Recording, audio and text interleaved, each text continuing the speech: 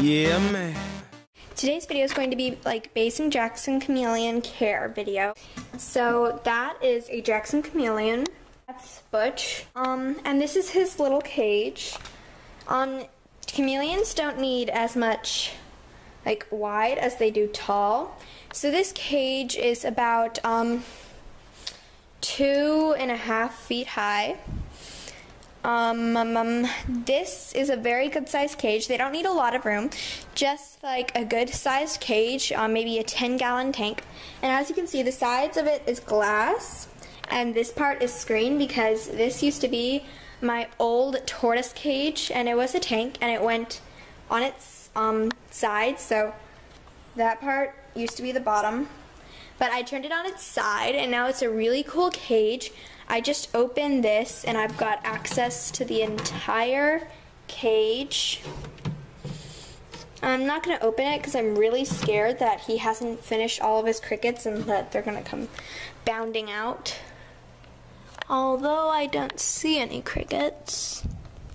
But anyways, if you do decide to do this, like flip it on its side, make sure you put your chameleon in a place where the sun doesn't really hit a lot, because it can magnify and burn your chameleon, so don't want that. Also, you can, instead of using substrate on the bottom, you can use just like paper towels, because chameleons don't really pay attention to their substrate, but I would recommend substrate because it just looks nicer. And you can have real life plants in there that your chameleon eats, but fake plants also last longer. And then you want nice, cool, like, sticks that are nice and sturdy that he can just, like, crawl all over. Butch's favorite hangout spots are on that stick and the one he's on right now. And you also want to make sure your chameleon can always get, like, up and down as high and as low as he wants. Chameleons can crawl vertically, so, like, a vertical stick like that, it won't be a problem. They can crawl. They're very good climbers. Every day when you like wake up and give him his crickets or whatever you want to give him, just spray his cage really thoroughly with any spray bottle you have. This is just plain tap water. You want tap water, not like filtered or anything. Well, no, you want filtered and not tap. So just spray it down really well, but make sure you open the cage.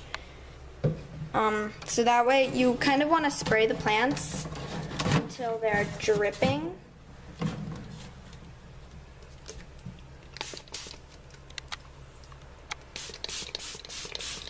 I'm just spraying this leaf right now because Butch is on a leaf and I don't want him to like get dropped with any water. Now you just want to spray it real good so that way it's dripping. And your chameleon can see it, and it just laps that up.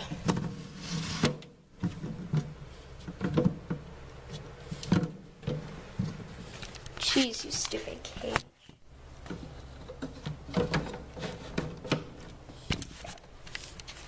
And so yeah, that's basically it.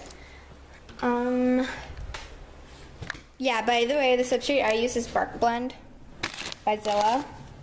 So I'm going to go show you the cricket cages. So hey guys, this is I'm in my garage now, and this is where I keep my crickets. So my mom won't let me keep them in the house. So every day when I want to get my crickets, I just open that. And I've got that blue cup in there, and normally the crickets hide in there. So I just pick up the cup and I throw it in the cage, in my chameleon's cage.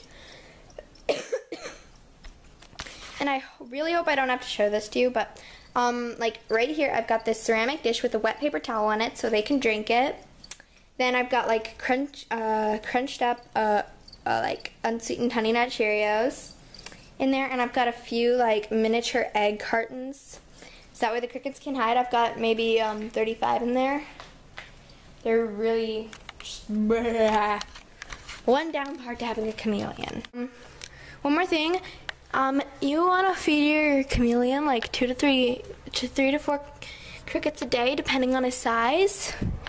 And if your chameleon tends to like save your crickets throughout the day, just have like a wet paper towel in there so your crickets can drink and they don't die. Because if they die, your chameleon can't see them. And you'll have to scoop up the dead bodies. So that's really gross. And so, yeah, comment, like, and subscribe. Bye.